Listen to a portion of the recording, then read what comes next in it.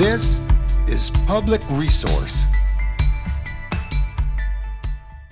I've been fighting for the public domain my whole career.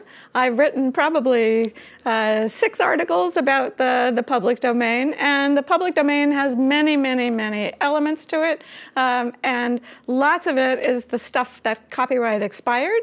Lots of it is stuff that people didn't actually used to claim copyright in, and if you didn't claim it, it was in the public domain, and I wish we had that rule again, but we don't. The latest fights about the public domain that I've been involved in have been about the reasons why the interfaces of computer programs that are necessary to achieve compatibility should be in the public domain. And this issue has been fought about since 1985.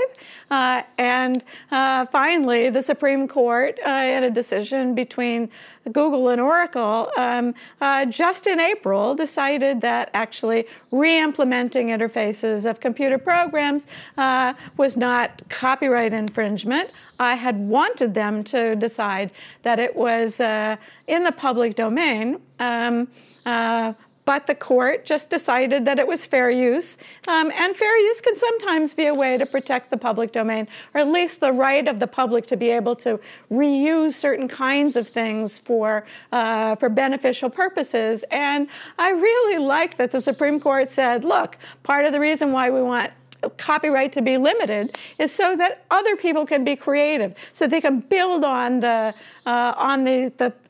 creativity of previous people, and fair use can do that. Sort of the scope of copyright can be narrowed, as I think it should be, and so there's many, many elements of this. I think Carl Malamud's victory in the Georgia case to persuade the Supreme Court that actually the law and things that are